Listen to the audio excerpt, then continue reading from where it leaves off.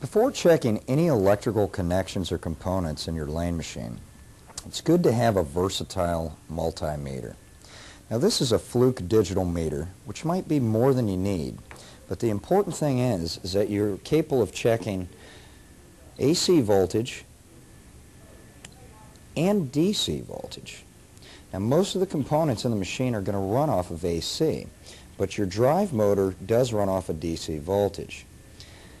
And we also want to have the option to be able to check continuity, which is what we would use to check individual fuses. This is going to be a simulation of a vacuum motor that is not operating. Now the vacuum motor runs through a series of electrical checkpoints that you would use in troubleshooting. The first checkpoint is going to be main power. Now when checking this output, it's a little bit tricky because we have to actually hold down the enter key on the keypad to make sure that the output stays on. So we're actually going to take our black lead and just kind of lightly push it into our common wire. Make sure that you don't push it in too far because prolonged use this way could damage the pin inside. But that should hold us pretty good for checking that part of the wire. The next thing we would do is actually menu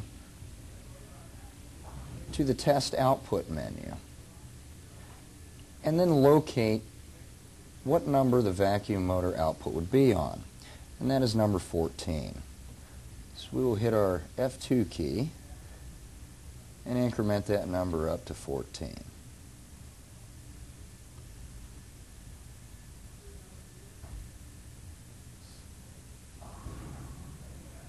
Now the first thing that happens is power has to come into the machine, as we have here. And we can see on our meter that we have sufficient power coming in. From that point, it's going to travel to the processor. Now, we're going to find out exactly what output number on this processor is going to control the relay for the vacuum. Once again, we're going to have to hold that enter key to keep that engaged. And we have an output light of number 7.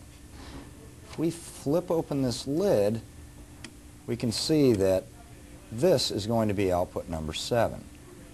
Now at this point, we're getting a light and the actual relay is turning on and off. But the first checkpoint we would go to would be neutral and the actual lead for that wire.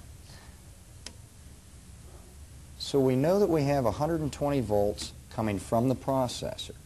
And in this case, it's going to the relay and it is engaging the relay. If it was not, we would check the back side of that to make sure that power was coming through.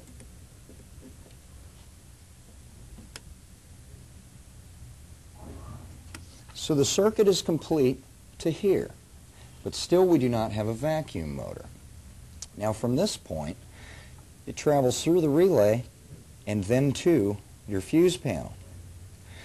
So if we actually take out our fuse, we do not have a fuse here. So the circuit has been broken. To simulate this, we're going to show you how to properly check a vacuum motor fuse. You'll notice that this is not a fuse you can see through, much like your drive motor. Your drive motor is a ceramic fuse, therefore it needs to be checked on a meter. Always make sure that when checking a fuse, you're not on any type of metal surface. You're better off on a wooden workbench or actually holding it in between your hands. From this point, we're going to have to change our meter from voltage AC to continuity. We'll put one lead on one end of the fuse and the other lead on the other end. And that's showing us that that fuse is good.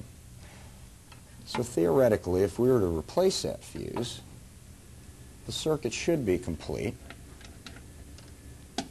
And when we plug our lane machine back in and go to that output, we should be able to turn that motor on.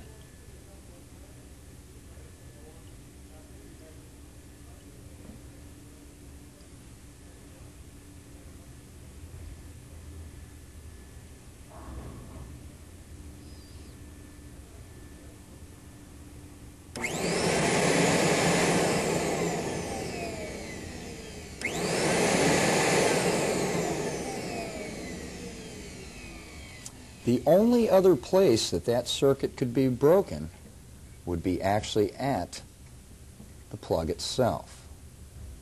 So when checking electrical components, follow the series of events.